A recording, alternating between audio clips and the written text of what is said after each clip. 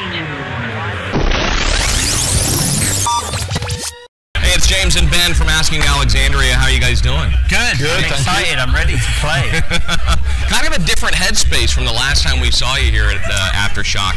I think it was, what, maybe 4 or 5 years ago? Yeah. And I don't know that anybody really remembers much of that show. We were literally just discussing like, so what's it like being a dad on tour now? I'm like, well, you know, 3 or 4 years ago I would have been hammered drunk doing these, but sober, happy, good time. It was good, yeah. It's a lot more chilled out. Yeah. Yeah, well, that's dynamite, man. I mean, Alone in a Room is arguably the biggest song yet from Asking Alexandria. It's rocketing up the charts now. It's a top 10 record at the rock format.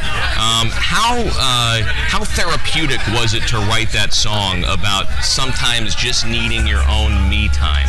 Well, you know what's really awesome about it is we wrote the music, the song was done, recorded, and Danny comes in, and we don't go back and forth and write. We're like, whatever's going to happen in the moment, it's going to happen in the moment. So we try and be as true to ourselves as possible. So we sat there, and Danny walks into the booth, and he's like facing this way, and we're all sat over to his right, and he starts singing.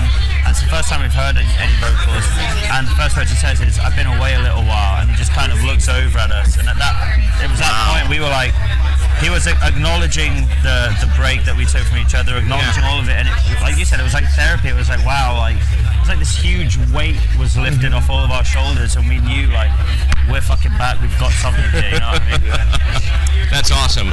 Do you feel vindicated at this point in your careers? Somewhat. I don't know.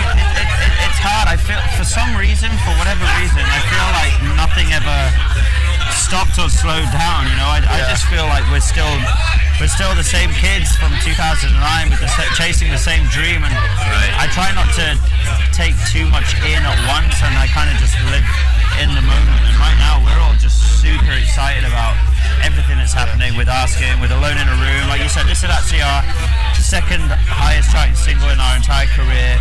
And you know, we're excited, and everyone else seems to be excited with us, which is awesome. There's like a buzz at the moment, and you know, we feel it, the crowds feel it, everyone in the industry seems to be like turning around and be like, oh sweet, that band Asking Alexandria, they're doing some cool shit right now.